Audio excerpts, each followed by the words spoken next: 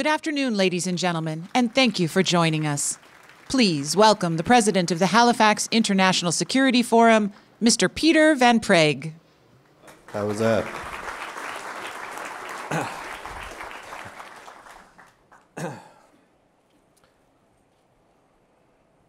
Your Excellencies, Ministers, Members of Parliament, members of the Congressional Delegation, distinguished officers, ladies and gentlemen, colleagues, and friends. My name is Peter van Praagh, President of the Forum, and on behalf of everybody who has worked to put this gathering together for you, welcome to Halifax. Well, what a year it was. 1917. Anniversaries are not always a helpful way to look at the world, but using 100 years as a marker when no one in this room was yet alive can indeed serve as a measure of what we've learned and how far we've come, especially when that marker is the year 1917. For many people in Canada, the fact that the NHL, the National Hockey League, was created in 1917 cannot go unmentioned. If only the joys and the rivalries of sport were the only things that occupied minds in 1917. But when we think of the sheer magnitude of what was going on in the world just 1 century ago, we are inevitably drawn to darker, more vexing issues that speak to the concerns that bring us to gatherings such as this one. As World War I continued to rage, this very city, Halifax, was all but destroyed. On December 6, 1917, the SS Mont Blanc, a French cargo ship loaded with ammunition and explosives and headed back to France, collided with the SS Imo, a Norwegian vessel in the Narrows, the strait connecting the upper Halifax harbor to Bedford Basin. For the sake of reference, this hotel and all of downtown Halifax is built along the Narrows. More than 2,000 people were killed by the explosion, and 9,000 more were injured. Indeed, the blast was the largest man-made explosion in human history prior to the nuclear age. Nearly all structures within a half-mile radius were obliterated. A tsunami created by the blast wiped out the community of Mi'kmaq First Nations people who had lived in the Tufts Cove area for generations. Relief efforts began almost immediately, and hospitals quickly became full. Rescue trains began arriving from across eastern Canada and the northeastern United States. The bonds built between Atlantic Canada and New England as a result of the Halifax explosion remain real and very strong to this day. Canada had been fighting at enormous cost in Europe for more than 3 years when that tragedy struck. But it was the Halifax explosion that in many ways brought home to North America the reality of the war in Europe. But 1917 was also the year that brought the United States into the war, ensuring its victorious outcome for the Allied powers. In 1917, the Russian Revolution gave emerging liberal democratic capitalism its first great rival system in the 20th century. In 1917, the year that a young David Ben-Gurion arrived in Nova Scotia to train with a British battalion that would eventually make its way to the Holy Land, the Balfour Declaration that would set in motion seismic changes in the Middle East was issued 100 years ago this month.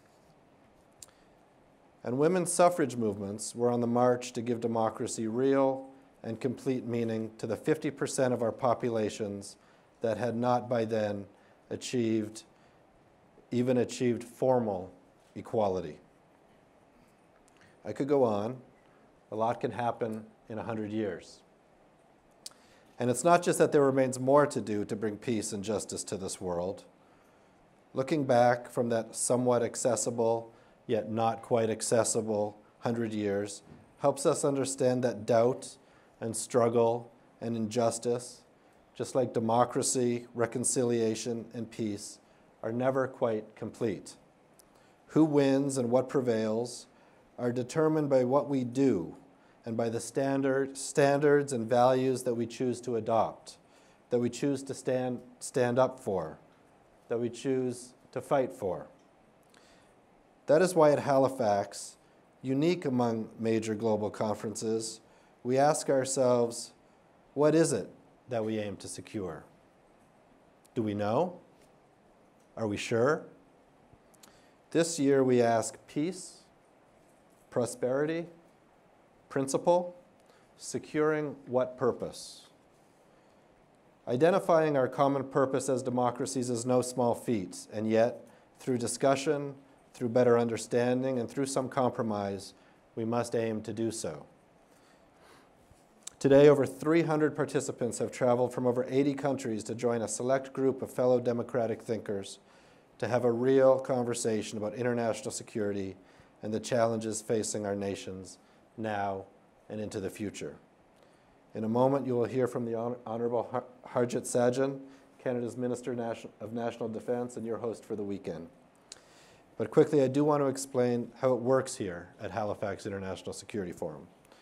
You will find that the agenda is most importantly relevant, and I want to thank our agenda working group who worked with me during the summer to ensure all major issues were addressed. In the red program that you've all received, you will find short opinion essays by distinguished authors, many of whom join us this weekend. They set the stage for the plenary panels. They are meant to start the conversation, and without exception, they are excellent. Please take time to read them. Bill McCaffrey, founder of Calgary-based Meg Energy, founded the Halifax Canada Club 7 years ago to ensure that industry's ideas for international security are included in the conversations here at Halifax. Thank you. Thank you also, Nancy Southern, CEO of ATCO, for your unwavering support. Mr. Ahmet Çalık, Chairman of Istanbul, Turkey-based Çalık Holding, and Mr. Savaş Erdem, CEO of Ankara, Turkey-based Oyak. And welcome Mr. Mark Allen, President of Boeing International, our newest member of the Halifax Canada Club. Welcome to Canada, Mark. Together, the Halifax Canada Club ensures that the work we do here this weekend and throughout the year will continue. Bill, Nancy, Ahmet, Savaş, and Mark, and senior members of their teams will be identified this weekend with a gold lobster lapel pin. When you have a chance, please thank them for their very generous support. Thank you also to NATO, and a special welcome to Secretary General Jens Stoltenberg. NATO has supported the forum since the beginning, and it is altogether appropriate that we thank NATO this evening with our Builders Award.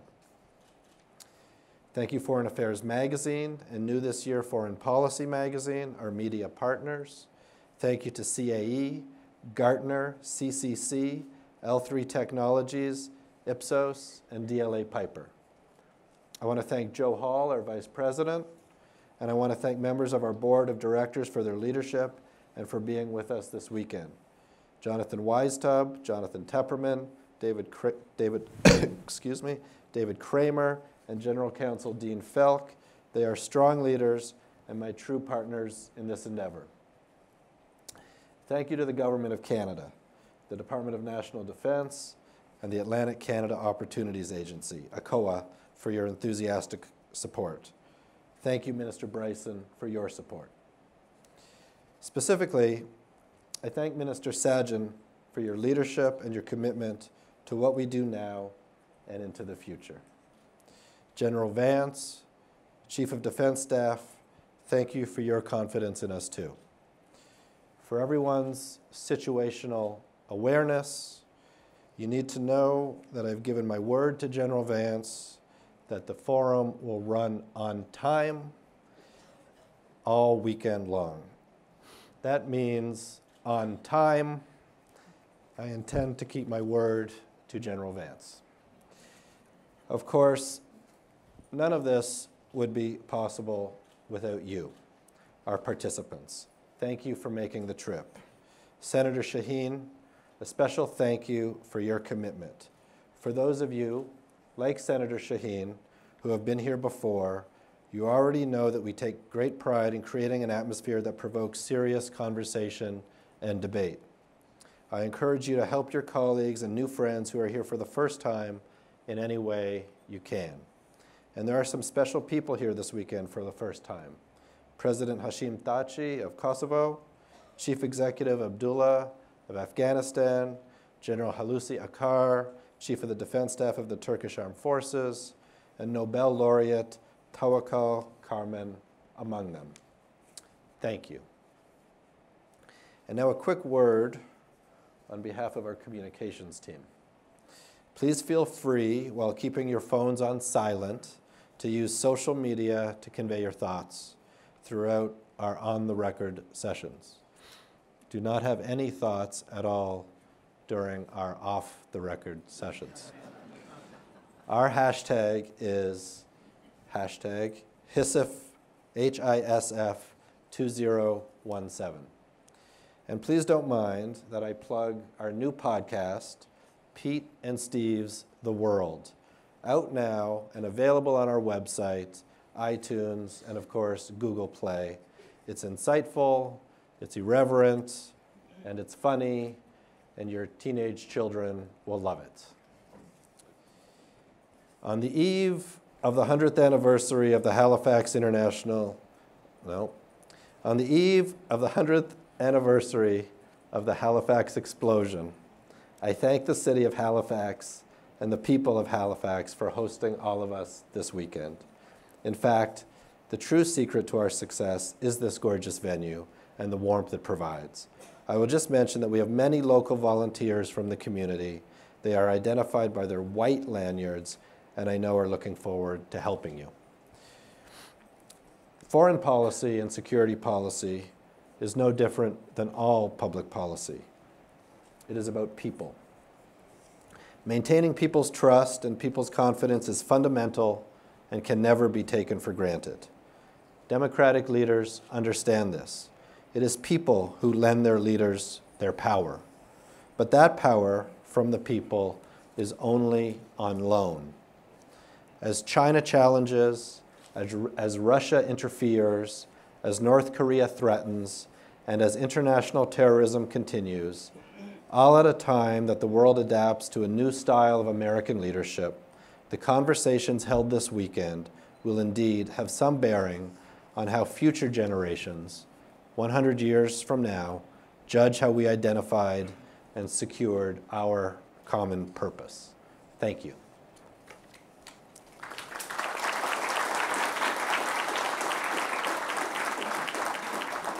It is now my pleasure to welcome Baroness Michèle Coninsx, Assistant Secretary General and Executive Director of the United Nations Counter-Terrorism Executive Directorate. Prior to her appointment in August 2017, Baroness Coninsx was the President of Eurojust, the Judicial Cooperation Unit of the European Union. Please join me in welcoming her to Halifax. Thank you.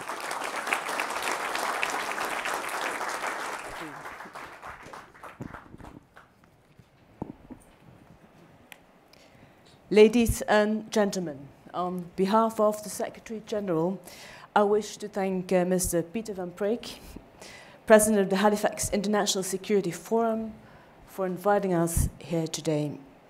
Unfortunately, the Secretary General is unable to be here with us today. He has asked me to represent him and to convey his best wishes for a successful event. As many of you are aware, the Secretary General yesterday delivered a speech in London reaffirming the fundamental requirements, as affirmed in numerous resolutions of the Security Council, to ensure respect for human rights and the rule of law in countering terrorism. I welcome the Secretary General's remarks, and I also welcome his recent reforms of the United Nations counterterrorism architecture, including his establishment of the Office of Counter-Terrorism under the leadership of Under-Secretary General Vladimir Voronkov. I look forward to working with the Under-Secretary General to further strengthen the coherence of United Nations counter-terrorism activities. Ladies and gentlemen, our topic today is among the most difficult and challenging of all times, of our time. How to effectively combat global terrorism. Terrorism is fundamentally the denial and violation of basic human rights. Protecting human rights means addressing the root causes of terrorism. Ladies and gentlemen, let me emphasize 3 points. First, terrorism should not be associated with any religion, ethnicity, and race. Second, terrorism can never be justified. And third, no country is immune to terrorism. Last year, terrorist attacks occurred in more than 100 countries, resulting in more than 25,000 deaths and 33,000 injuries. And we should never forget that the vast majority of all terrorist attacks take place in developing countries. If we are to ensure an effective response to the global terrorist threat, we must address its root causes. Lack of development, lack of good governance, extreme poverty, inequality, exclusion and discrimination are drivers of terrorism and violent extremism. Exploitation of information and communications technologies, including the internet and social media, increasingly enables terrorist groups to disseminate violent extremist propaganda, attract new recruits, and raise funds. Although the drivers of radicalization to violence vary from case to case, terrorism thrives wherever there is a sense of resentment, humiliation or exclusion, and lack of education. That is why the protection of human rights, all human rights, including economic, social, and cultural rights, must be part of the solution. Ladies and gentlemen, military operations in Syria and Iraq have succeeded in driving ISIL from its strongholds in Mosul, Raqqa, Palmyra, and Deir el-Zor. But military operations alone will never eradicate terrorism. We must address the root causes. That's why we must work together through comprehensive approaches that involve all sectors of our society. In this regard, the Secretary General intends to propose 6 priorities for our collective work to combat the global terrorist threat. First, we must continue to strengthen international cooperation. As you all are aware, there is still no global consensus on a comprehensive Convention on International Terrorism. However, there are 19 international counterterrorism instruments, as well as many regional instruments, which provide a comprehensive legal basis for cooperation in bringing terrorists to justice. Those instruments are complemented by a number of Security Council resolutions, including on stemming the flow of foreign terrorist fighters, the imposition of financial measures against terrorist groups, and more recently, international judicial cooperation. Many member states continue to require capacity building, support, and technical assistance to implement these global rules. Next year, the Secretary General intends to convene the first ever UN summit of heads of counter-terrorism agencies in an effort to promote new partnerships and build relationships of trust. Second, we must ensure a focus on prevention through sustainable development. The promotion of sustainable development is the most effective way to tackle the poverty, inequality, and lack of opportunity and public services that engender despair and frustration that may in turn lead to radicalization. Third, investment in young people must be a major element of prevention strategies. Jobs, education, and vocational training for young people must be a priority in national development plans and in international development cooperation. Fourth, we must win the battle on the internet.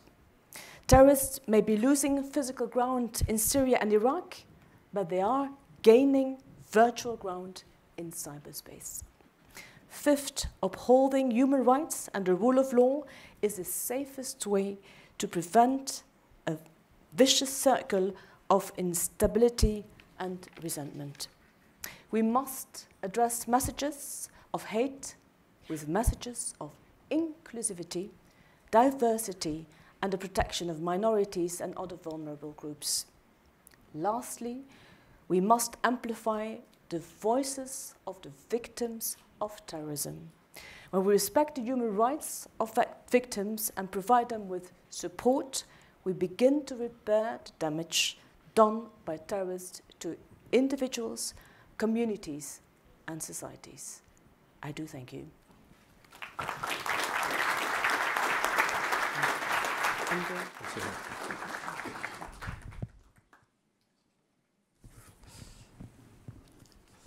Thank you. It's now my pleasure to welcome the Honourable Scott Brison, President of the Treasury Board of Canada and Senior Minister for Nova Scotia. Before being appointed to his current position as President of the Treasury Board, Mr. Brison was elected to Canada's House of Commons in 7 general elections between 1997 and 2015. Minister Brison, please. Could have gotten one more the Prime Minister. Thank you, Peter, and good day, ladies and gentlemen. Welcome to the Halifax International Security Forum. I have an easy job to do today. I'm here to introduce my friend and colleague, our extraordinary Minister of National Defence, Harjit Sajjan. And I'm going to be totally politically correct today, Harj, so relax. Before I do that, I would be remiss as a Nova Scotian to not take this opportunity to welcome you to our province. We're very proud of Nova Scotia. We're very proud of Halifax. It's fitting that you have this conference here in Halifax because Halifax, security and defense has really been at the center of Halifax's existence going back to 1749. And at the heart of our government's commitment to the world is Lieutenant Colonel retired Harjit Sajjan. Harj joined the BC Regiment in 1989. He served overseas in Bosnia and Herzegovina, 3 times in Afghanistan. Before he entered politics, he was an 11-year veteran of the Vancouver Police Department, serving as a detective with their gang crimes unit, specializing in drug trafficking and organized crime. He's a badass. He really is. He really is. You don't mess with this guy. Harj was the first Sikh to command a Canadian Army Reserve Regiment, the first to be named Minister of National Defence in November of 2015. And when Harj speaks at the cabinet table, he doesn't speak of things that are theoretical. He has worn the Canadian flag on his sleeve, and it's with that credibility that he brings defense and security matters to our cabinet table. He knows that his decisions have consequences. They have to be backed up by the brave men and women who serve this country and yours. That is something that Sajjan never forgets. He has championed billions of dollars worth of investment in military personnel and equipment. He has pushed for a suicide prevention strategy for soldiers and veterans. He's a relentless advocate for diversity and the important role that women play in our Canadian Armed Forces. And just this week, Mr. Sajjan reconfirmed Canada's commitment to peacekeeping and launched the Vancouver Principles designed to prevent the recruitment and use of child soldiers in conflicts around the world. This morning, when I was given some information on this, 53 nations had signed on. By this afternoon, 56 nations have signed on already, and there will be more to come because it's hard to say no to Harjit Sajjan. I know that because I'm president of the Treasury Board. Ladies and gentlemen, please help me welcome your host for this weekend, my friend and colleague, Canada's Minister of National Defence, Harjit Sajjan. Great stuff, man. Take this forward.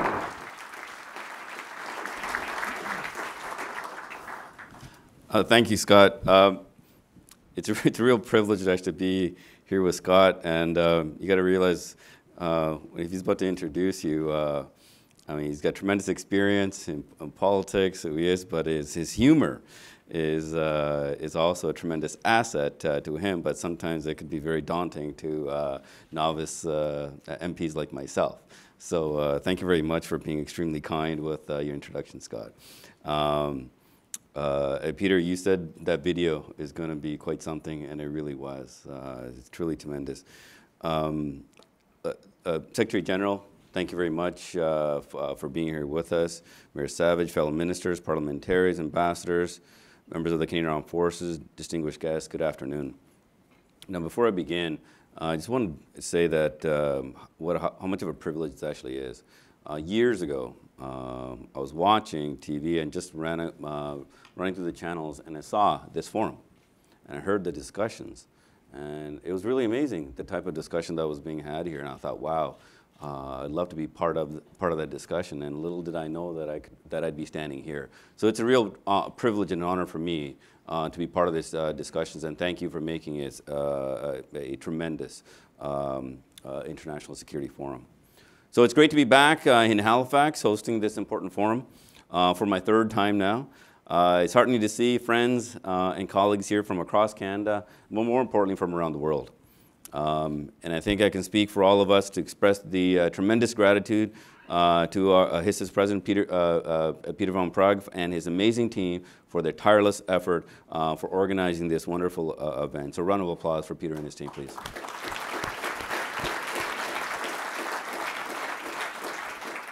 So like a number of you, I have come to Halifax straight from Vancouver, my hometown, where Canada served as the host of the United Nations Peacekeeping Defense Ministerial. And we were extremely proud to welcome 500 delegates from 79 countries and 5 international organizations to British Columbia. In our opening moments together in Vancouver, we challenged ourselves. A challenge to be frank in assessing what is working and what is not in our efforts on peacekeeping. A challenge to make a greater difference on the ground where it matters by defining and pursuing a modern form of peace building and peacekeeping. A challenge to explore new and better ways of training, promoting economic development, and empowering women. Together, we rose to that challenge. We explored what we could do better and what we must do differently to improve operational effectiveness and support peace operations in areas of instability. We took action that reflects the need to bring new gender perspectives to peacekeeping. I was especially pleased to see that of the 48 delegations that made new peacekeeping pledges, 26 of them included promoting the participation of women in United Nations peacekeeping operations. And an international military-led gender champion network was formed, and it's going to be championed by General Vance. My colleagues and I also made meaningful pledges to address capability gaps and strengthen current and future UN missions. Canada's commitment to increase our support to United Nations peace operations involves a multidisciplinary, a whole-of-government approach, recognizing that this is not the peacekeeping of the past. We must do peacekeeping differently. This begins with Canada's new Women in Peace Operations Pilot Initiative, consistent with our feminist foreign policy. This pilot project will see Canada work with the UN and interested member states to develop innovative approaches to overcome the barriers to women's meaningful participation in peace operations. Now, women's rights are human rights. This is about ensuring that 50% of our population has a voice in conflict resolution. As you know, in terms of our capabilities, so we offered up, and just give you the list, tactical airlift support of 1 or 2 of our transport aircraft. I know this will help the UN address challenges meeting regional airlift requirements to support the ongoing UN missions and the rapid deployment of UN forces when required, and also of aviation task force of up to 4 armed and 2 utility helicopters with spares included. And finally, a quick reaction force made up of a unit of a reinforced company and the accompanying equipment that comes with it. Canada also made a new pledge to develop and implement innovative training initiatives to enhance the overall effectiveness of UN operations. This includes additional training support as well as contributions to a mobile training team, and a Canadian training and advisory team to work with a partner nation before and potentially during a deployment when conditions permit to enhance their contributions on a UN mission. Now together, the pledges in Vancouver will go a long way to help to protect lives in areas of conflict and assist the United Nations in fulfilling its responsibility to build and preserve peace. On another note, from a Vancouver gathering, I take great pride in the fact that this week's ministerial was the forum through which we announced the launch of the Vancouver Principles, as Minister Brison just mentioned, which represent a commitment to work together to prevent the recruitment of child soldiers. And a final note about Vancouver, I was encouraged by about the honest dialogue around the issue of sexual violence by peacekeepers. And as you know, sexual violence is being used as a weapon in areas of conflict. We as an international community must do whatever we can to combat this criminal behavior. Now, the fact that Canada is hosting both a global ministerial and an international security forum, and doing so in the same week, speaks to our commitment to peace and security around the world. It reinforces our efforts to put in place by our recently released defense policy that ensures our country is strong, secure, and engaged. A number of you in this room contributed to the development of this policy. And as I've said to many of you personally, Canadians are grateful for your expertise and your cooperative spirit. For Canada, the development of this policy served as a tangible example of how the sharing of ideas and perspectives can translate into policy that responds to the challenges of our modern world. A world where many of today's threats know no borders, and many of today's combatants wear no uniforms. It highlights the modern reality of conflict, from new methods of warfare to the root causes of violence and radicalization, and an evolving incarnation of terrorism that cannot be met through military means alone. It explores the changing nature of peace operations around the globe that we spoke of in Vancouver, and responds to the rapid development of technology and the increased range of the threats posed within and through the cyber domain, which we will discuss here at this forum. Through Strong, Secure, and Engage, Canada is investing in new equipment and new capabilities. And we have also recommitted Canada to an approach rooted in multilateralism. And we have placed an increased emphasis on training, advising, and assisting local security forces. As its name suggests, Canada's defense policy will allow our nation to be strong at home, secure in North America, and engaged in the world. Now, part of that engagement is expressed through our ongoing commitment to NATO and other key defense partners on the continent and around the globe. And to the Secretary General, I just want to say welcome again. Your presence just elevates the conversation here. Now, this commitment is a cornerstone of Canada's defense policy. We continue that tradition today, most notably through our deployment of up to 455 troops to Latvia, along with a range of vehicles and equipment. We take pride in standing up and leading the NATO Enhanced Forward Presence Battle Group in Latvia. We have also maintained a frigate in European waters and we have engaged in periodic deployments of our fighter aircraft for air policing. Our government has also been unwavering in its support for the people of Ukraine and Ukraine's territorial integrity. We have been at the heart of international efforts to support Ukraine, including our current deployment of about 200 troops to Ukraine to assist with military training. We recognize that these engagements is vital not only to our own domestic security, but to global security. Many of Canada's closest friends and partners are here in this room. Together, we share not only a military alliance, we share a common vision for global progress, a shared set of values and principles that make us natural allies. This has long been the case, and it will remain this way, with Canada's strong and active support for the many years to come. But military power is no longer enough to serve the cause of peace and security. Governments must work with even greater vigor on conflict prevention and mitigation so that we can deal with the conflicts before they turn into armed conflicts. We must reduce crime in communities and enable younger generations to commit themselves to education and brighter futures. Governments must involve NGOs, civil society, and the business community to each play a progressive and beneficial role. And we must ensure that our intentions in the world enable positive change for the long term and the conditions for a lasting peace. So, ladies and gentlemen, we must always remember that in an increasingly complex and volatile world, none of us can hope to thrive in isolation. That's why gathering like this is so important. I'm reminded of the words of Lester B. Pearson, a father of modern peacekeeping. He's remembered first and foremost as a prime minister, but he was also a military officer, a diplomat, a scholar, and a statesman, and a Nobel Peace Prize winner. Now, Pearson understood some 50 years ago that global conflicts were only going to get more complex and more difficult to resolve.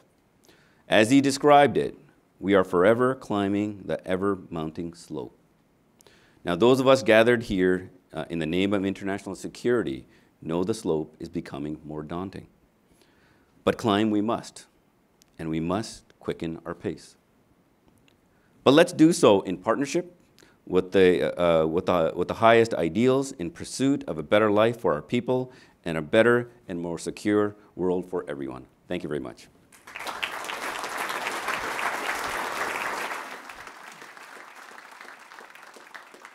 Ladies and gentlemen, please welcome Senior Advisor to the Halifax International Security Forum, Mr. Robin Shepherd. Thank you very much, ladies and gentlemen. This is a very brief scene change, almost a seamless web. Secretary General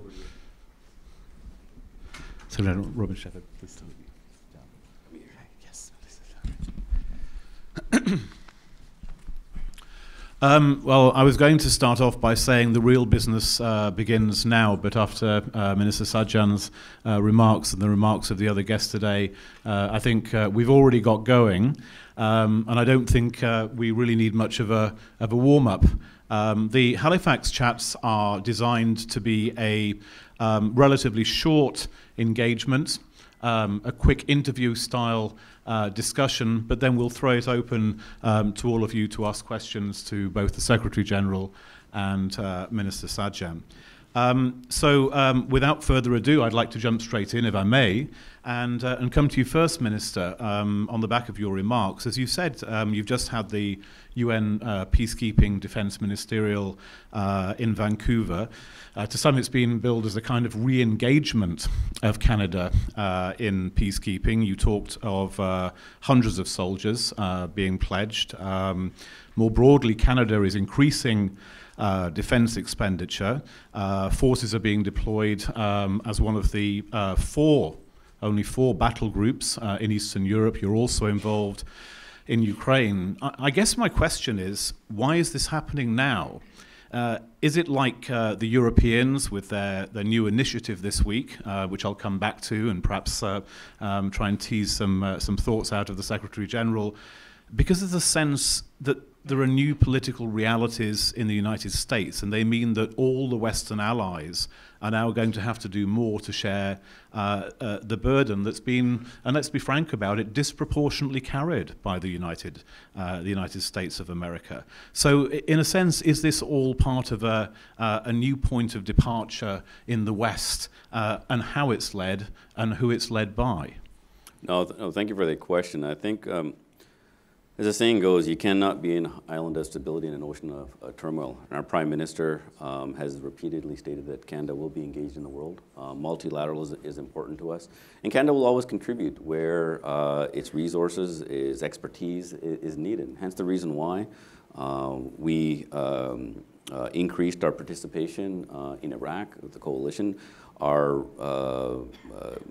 increased role at NATO, where we felt that our leadership could add value, and it's why we've not only taken on the role as lead nation in Latvia, I'm very proud of that, but we've also added the additional air policing. Our frigate has also remained, but we also are, we cannot forget about Ukraine. We've had 200 troops there, and our efforts there are it's not done in isolation. It's working together to send that very strong and collective message of deterrence to Russia. In this new outward-looking, I'm not going to say that Canada has not been engaged. Canada's been tremendously engaged in the world for a long time, but there's a kind of mood around the world of introspection in many Western democracies. With these ambitions, do you believe that you carry the Canadian people with you? Is this something that you feel, when you speak to your constituents, when as a minister you speak more broadly to the Canadian people, that they're on side in this new engagement in the world? I'm fully confident that we are. For one thing, I think our Prime Minister campaigned on this. And more importantly, when we conducted our defense policy review, we had a very broad range of consultations across Canada, and from online talking to people, talking to experts, and that's one thing we heard, is having an increased role for Canada where Canada can do its part. And that's what we've done. But we need to do it in a responsible way. We have to be resourced, and that's why our current defense policy now is resourced appropriately so that our military leadership can now have the predictable and sustainable funding so they can actually plan for the future. Having the right capabilities so that we can be engaged in the world, making sure that we have enough troops without burning them out, making sure they have the right capabilities so they can actually be an asset to our partners. And I'm very proud of that fact, and I am absolutely confident that Canadians support this. Everywhere I've gone, they've said this, but they've also said is do it in a responsible way. Secretary General, I wanted to raise this issue of leadership, of a sense that the health of our alliances. With the additional reference, as I said I was going to the pronouncement this week by the European Union, it's not the prettiest of constructions of their permanent structured cooperation initiative. And this was signed up to by 23 of the 28 members of the European Union. It's been billed by some as the beginning of a genuine European army. You may not be entirely surprised that Russia today had a field day on the whole thing, suggesting that it was a sign that the Europeans no longer have any faith in US leadership. And they also had some particularly uncomplimentary words about NATO, and the article I read was headlined, "Hasta la vista, NATO." Now, I understand that if you spent all your time trying to answer the criticisms from Russia today, A, your blood pressure would be very high, and B, you'd have very little else to do. But is there not a sense that the centre may not be holding any longer, that there's a fracturing of our long-established defence architecture? I'm sure, and you actually stated earlier in the week that you welcome the Europeans doing more, but I mean, surely there's got to be some underlying concern here that things might be starting to pull apart, that the centre might not hold. But first of all, I think you should welcome that the Europeans are doing exactly what we have asked them to do for many years. We should take a yes for an answer, meaning that the United States, Canada, NATO, we have been calling and asking the Europeans to invest more in defense, to strengthen the European defense, and when they start to do so, we are concerned. I can't understand that, because actually we want them to get stronger, and that's what they are now trying to do. So I welcome PESCO, or the Permanent Structured Cooperation, or Stronger European Defence, because I believe in stronger European defence. It's important for Europe, it's important for the European Union, and it's important for NATO. Having said that, I will also underline the following, that European defence can be a very good thing if it's done in the right way. But it can also be a challenge and a problem if it's done in the wrong way. Meaning that if European defence is perceived or launched or presented as an alternative to NATO, then it's dangerous. Because then it's undermining the transatlantic bond and the strength of NATO. But European leaders in the European Union, in European capitals, have stressed again and again that stronger European defence is not something which will compete with NATO, not duplicate NATO, not be an alternative to NATO, but it will actually strengthen the European pillar inside NATO. So as long as they stick to that, I think we should just welcome more and stronger European defence. And let me add one more thing about this, because yes, European defence is good. More than 90% of the people living in the European Union, they are living in a NATO country. So there's no way you can strengthen European defence without also strengthening NATO. But no one has to, it's impossible to think that the European Union can replace NATO. Because especially after Brexit, we have to remember that most of the defences are delivered by non-EU NATO allies. 80% of NATO's defence expenditures will be by non-EU members, meaning the United States, Canada, UK in the West. Then you have big important countries in the north as Iceland and Norway. And then you have in the south Turkey and Albania. So there is no way EU can do collective defense in Europe. That has to be done by NATO. I guess, and I put to you that the obviating the risk that there is duplication, that you get into a situation where the Europeans start setting up their own command structures and then it gets in the way of NATO's command structures. A lot of this, frankly, does come down to American leadership, I put to you. And we are 1 year since the election of President Trump. We are 10 months now since he assumed office. I mean, this is crunch time, isn't it? We're not in the honeymoon period of a presidency. When you hear the rhetoric of President Trump and when you see what he says, I don't know whether you follow his Twitter account. Again, it might be a blood pressure issue. You know, what do you actually think about American leadership in the world today? I mean, do you believe that President Trump is going to be able to hold these situations together? If you're starting to get some variation with the Europeans and NATO in terms of how they're spending money, I mean, it is going to come down to American leadership. Are you confident that it's there?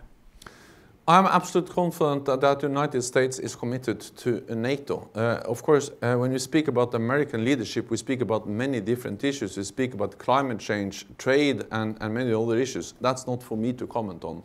I am here as Secretary General of NATO. I'm focused on security and defense. And when we speak about security and defense, I'm absolutely confident that the United States, also with President Trump, is committed to NATO and to the transatlantic bond. Partly because he has stated that many times, not only he, but also the Secretary of Defense, Mattis, Secretary of State, Tillerson, and many others. But on top of that, this is not only about words, but this is about actions, and actions speaks louder than words. We have to remember that for the first time since the end of the Cold War, the United States is now increasing their military presence in Europe with more troops, with more equipment, with more exercises. And the United States have more than tripled funding for what they call the European Reassurance Initiative, which is about funding US military presence in Europe. So this is not only words, but also concrete actions in Europe. On top of that, we have Canada. So Canada is back in Europe. This is great. And this is, Harjit and I, we are speaking about this every time we meet at the NATO defense ministerial meetings. And it's great to see that Canada is back. And I think Canadians sometimes underestimate the signal that sends to Europeans. We are used to the United States. They have always been there. But Canada actually left Europe with permanent land forces after the end of the Cold War. Now Canada is back, leading the battalion in Latvia, present in the Mediterranean with the frigate and air policing. So having Canada and the United States back in Europe is not a sign of fracturing, it's not a sign of weakness, it's a sign of strength and a strong transatlantic bond. Minister Sajjan, you are physically the closest ally to the United States of America. I think it'd be interesting to know on a day-to-day level in terms of the cooperation between the Pentagon and your Department of Defense. You know, we all know, everybody in this room knows about some of the rhetoric on the campaign trail. And, you know, there were words about the obsolescence of NATO and so on and so forth. Do you feel that a line has actually been drawn and the realities have taken over, and that when you deal with the United States government, that actually you feel a very strong partnership that is not in doubt in the way that some of the rhetoric over a year ago might suggest that it would be? No, I just want to echo the Secretary General's comments here. What we've seen in action is actually a great commitment to NATO. Secretary Mattis, we've met a number of times, had discussions about this when he was appointed. And not only from our discussions, he has turned this into action and brings even greater unity, sends a very strong message of deterrence. And more importantly, I think we underestimate the four battle groups, the EFPs that were created. That was a decision made by leaders, and within a year, they're fully operational. I mean, that is a tremendous feat. Not just from a decision political making sense, but from our militaries, because it's not just about sending a battle group, it's about bringing many nations together. The interoperability, the discussions that were had, I was personally very impressed by this, and Jens and I got to visit at the same time. What this is also doing is allowing our military members to be able to train together. So this is, I mean, there is a message that we're sending to Russia, obviously, from a message of deterrence. But the interoperability that we're seeing and demonstrated is also very good for us as well.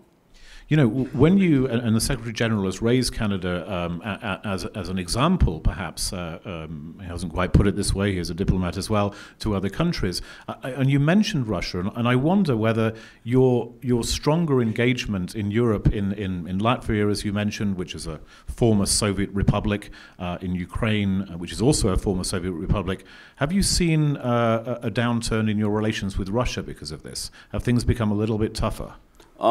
As Minister of National Defense, I mean, my focus is to making sure that we have the right resources in place so that we can send the appropriate government message. And it's through, not only from a bilateral sense, us working directly with Ukraine, but more importantly through NATO. And we're doing that. But for us, sending the appropriate message of demonstrating the unity and resolve of NATO is extremely important, and I think we're doing that extremely well. But we need to make sure that the door is always open for dialogue, because at the end of the day, de-escalation is the eventual goal, so that we can really focus on some of the other threats that we all face around the world. And every nation has a threat of terrorists. Canada's not immune to this, and that's what we need to do. But I'm extremely confident with the support that the U.S. has given, and that we are sending a tremendous message of deterrence as we speak. I'm sure we'll come back to that question in the question and answer session. I wanted to move on, or rather to move back to one of the issues that you, Minister Sajjan, raised in your remarks, because it was very clear to me in following the Vancouver summit, and also in London the year before, the ministerial in London, that the issue of women in international security, it really does look as though we're going beyond rhetoric here. I mean, you know, the naysayers and the cynics say, well, it's very easy to talk about women's rights, it's a fashionable item and so on. I find it extraordinary. We have in one of the essays that's been written for this conference by Nancy Lindborg, who I wonder if is here in the audience, I hope she is, the President of the United States Institute of Peace. Most wrote a terrific piece about women in international security, pointing out that there is tremendous amount of research showing that when women are involved in operations, particularly in conflict resolution, there's just a much better chance of success. In other words, it's not just the just thing to do, it's also very much in our interest. Now, you've made pledges to do that yourself. What I want to know, and what I'm interested to know from you, and also Secretary General in NATO, is everybody really on side? I'll take you at your word that Canada's on side. When you talk to your counterparts, are people really going to make this happen? First of all, I mean, this is extremely important. And I'll just be very frank. Any naysayers really just have to get over it. This is extremely important for us to do. We have to, no, absolutely. We have to do this. Because if you don't touch 50% of the population, how are you going to solve conflict? If you don't empower women into leadership roles and increase the number of women, how are you going to deal with some of those threats? So the research shows it, the will is there. This is not political correctness. This is a necessity of our time. And if we don't take leadership, every nation doesn't take a leadership on this, we're going to be sending our blood and treasure, which is our women and men in uniform, into harm's way. We need to reduce conflict and take every opportunity, and this is one thing. If we do this substantially, we'll have an impact. We've demonstrated this on plenty of operations. We know that it has a better economic impact as well. But more importantly, as we at the UN had talked about increasing the number of women on peacekeeping operations, the first thing we need to do is increase the number of women into our own forces. We're doing that, and General Vance is leading the charge on this. So there's a lot of work that needs to be done, but we need to get beyond this conversation that this is a nice thing to do, political correctness or virtue signaling, that this is a necessity of our time, and leadership matters here. Well, Secretary General, you're the head of NATO, which has a lot of very important and actually very powerful Western democracies under its umbrella. To what extent is NATO really trying to put this kind of ideas into effect? I mean, can you be concrete as possible as to what is actually being done right now in order to make this a reality? I'll be concrete, but let me first of all say that I totally agree with Harjit, because to empower women is the right thing to do, but it's also a very smart thing to do.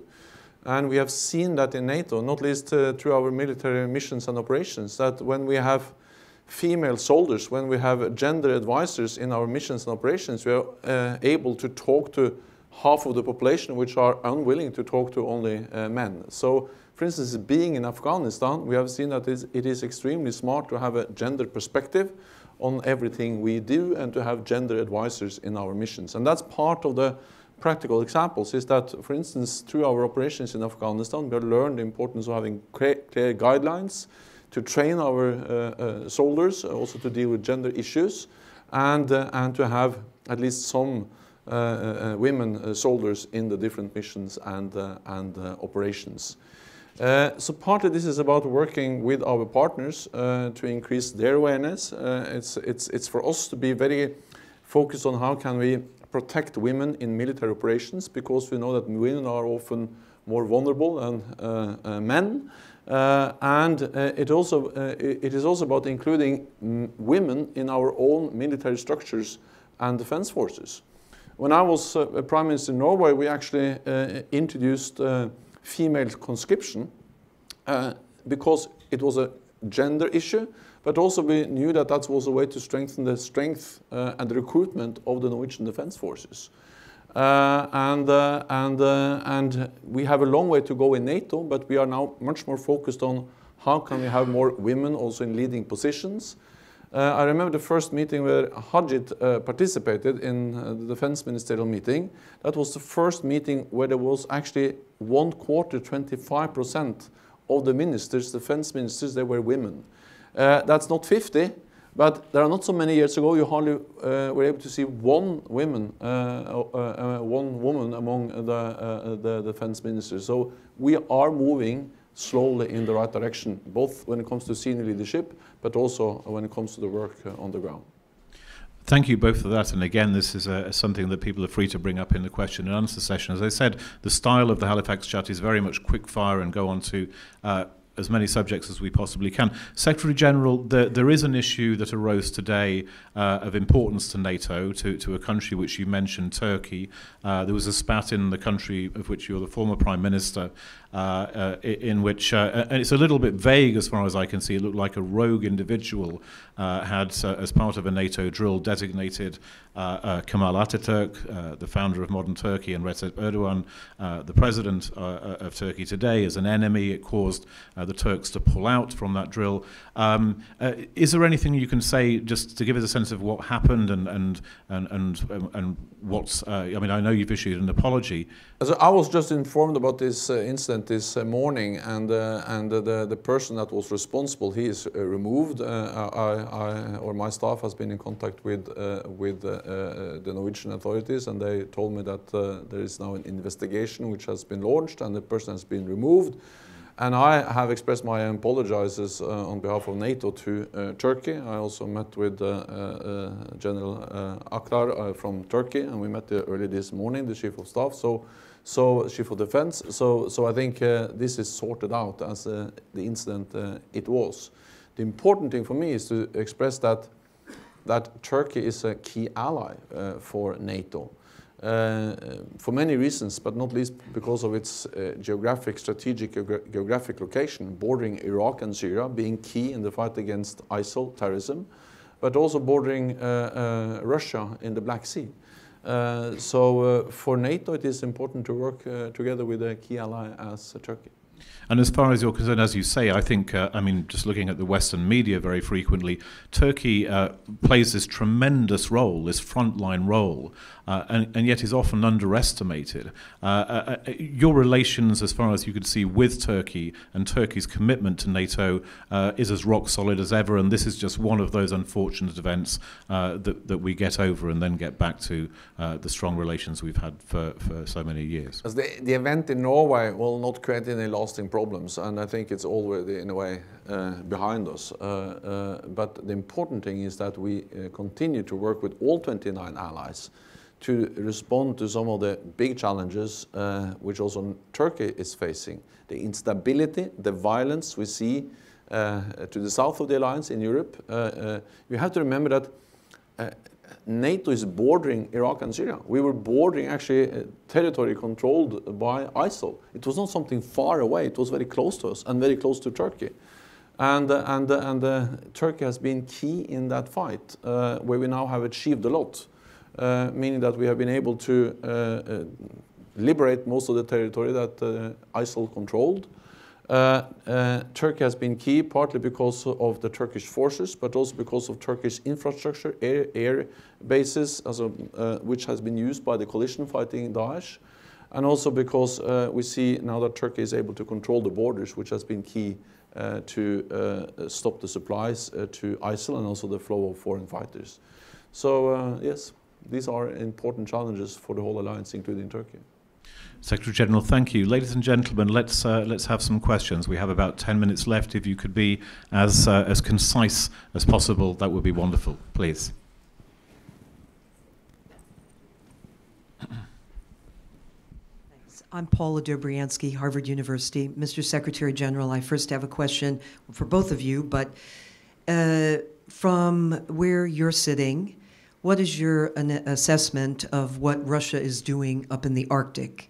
And what is NATO doing about it, particularly the expansion of bases and other activities? And from the perspective of Canada, Canada, of course, being a member of the Arctic Circle and no less looking at the region, if you'd also give your view on that as well, Minister. Thank you. We see that Russia is increasing their military presence in the Arctic. At the same time, for NATO, it is important to continue to try to make sure that we have low tensions in the high north. And therefore, this is always a balance between responding, but also trying to respond in a way which is not escalating the tensions up in the high north, because traditionally high north has been characterized by low tensions. We have to remember that 5 NATO allies are Arctic countries: Canada, the United States, Iceland, Denmark, and Norway. The high north is important for NATO. Coming from Norway, of course, the Barents Sea, the big submarine bases, the Russian submarine bases on the Kola Peninsula are important for Russia, but then of course also important for us to follow what they do very closely. So we do this, and part of what we all are addressing now in NATO is how we can adapt our command structure to be able to focus more on the North Atlantic, and the importance of being able to transfer forces equipment, if needed, in times of crisis, safely across the Atlantic. So we are, both by adapting the command structure, focusing on the transatlantic, the reinforcement, with our military presence, we are also responding in the high north, but in ways which are aiming at trying to keep the tensions low. Thanks. And I mean, for us, our defense policy was created with the Arctic in mind as a priority. So for everything from modernizing our equipment, our Arctic patrol vessels, actually they're being built here in Halifax, modernizing some of our surveillance from satellites to other systems, looking at our infrastructure. But one thing I also want to stress is, even though it's rooted in our defense policy, our sovereignty is not just strictly about defense. It's our communities, how we operate, the environment, our Coast Guard, the economic benefits as well. We need to make sure that our security is based on how do we support the Canadian populations that are living up there. And so we're going to be looking at this from not just from a defense perspective, but a complete total government support. And we're working towards that. But one thing, on the last exercise that I went to, I was in Rankin Inlet, and when you see the population there, when you can respond to the needs of your people up north, you know you have sovereignty and security. Thank you, sir. Just to remind everybody to identify themselves and. I just to repeat my thanks personally and on behalf of my president and my armed forces to the Secretary General, because of his very positive, very constructive, the immediate approach to the issues, and then they take control the content every possible the implications. But at the same time, we're expecting the continuation of the investigation on that event. Thank you very much. Then I have the presentation tomorrow morning about the ongoing issues in and around the Syria and the Iraq security issues, and I just stop at this moment. Thank you. Thank you. The gentleman there, please. Thank you. My name is Yaki Silia. I'm from South Africa. I'm from the Institute for Security Studies in South Africa. I came here after 3 days in Dakar, where we discussed peace and security in Africa. And there was some expectation in Dakar that the imminent announcement in Canada would make some kind of a contribution to peacekeeping in Africa. And to be frank, the gap between the demand, 70% of peacekeeping is in Africa, and the Canadian offering seems to be huge.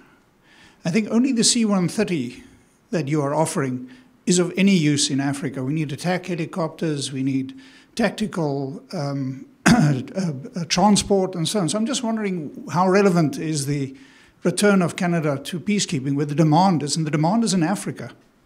So I'm happy to answer that question. When it comes to the commitment that we have made, we've actually taken all this into account. When we look at the traditional peacekeeping has been pick a location, send your troops, and hope for the best, right? It might have worked in the past and because the situation was different, but now we've actually taken into account that there are peacekeeping missions that are going on. There are troops on the ground. They have certain resources, but they also have the certain challenges. This is where the smart pledging comes in. So if our smart pledging included not just the transport airlift, we can offer up the armed helicopters, utility helicopters, where it's needed. a quick reaction force of a reinforced company. But when it comes to the actual location itself, we want to make sure that when the location is selected, one, it can be sustained, getting into a rotational basis with other nations. Otherwise, it doesn't have the impact. Yes, everybody's looking at jumping into one place. I get that. But we also understand that the current peacekeeping environment, conflict has been going on. There's the one military aspect of it. We also need to look at the root cause of some of the problem. That's why we're adding in some of the other initiatives. We need to bring in the whole of government approach.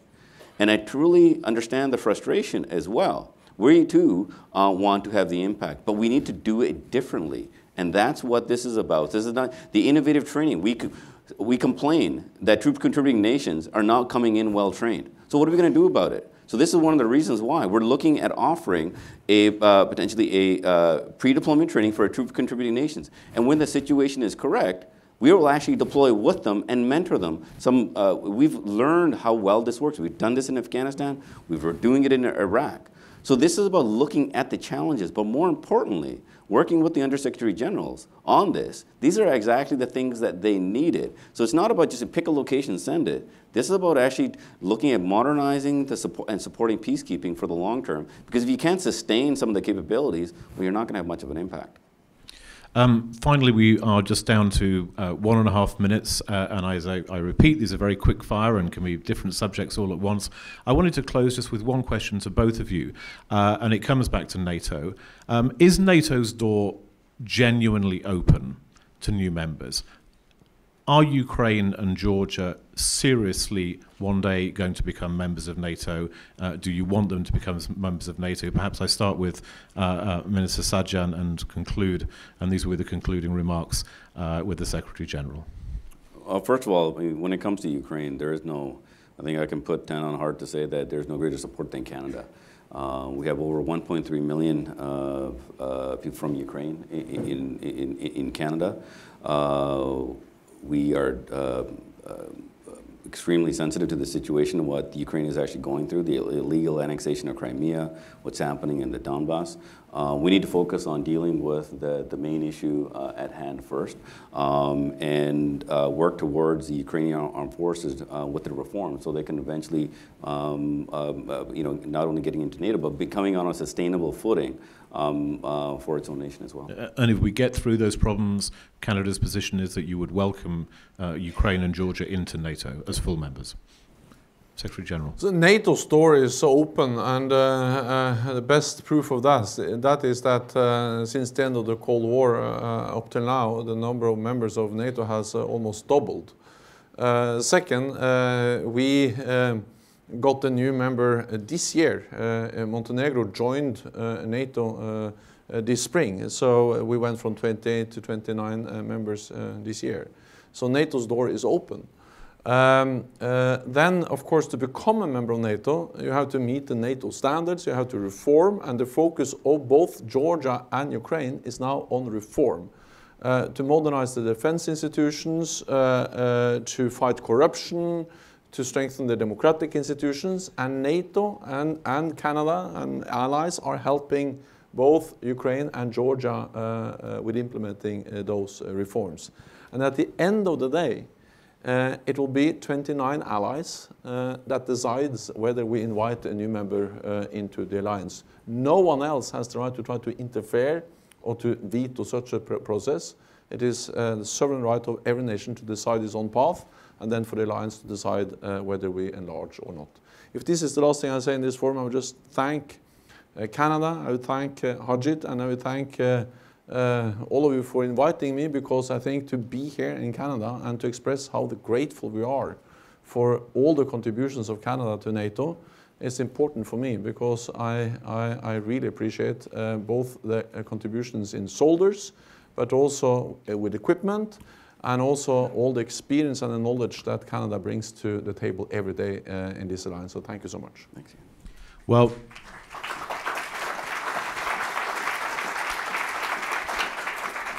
we've covered a lot of ground in 30 minutes. We're going to cover an awful lot more over the weekend. Once again, I'd like you to join me in thanking Secretary General Stoltenberg and Minister Sajjan for such a wonderful discussion.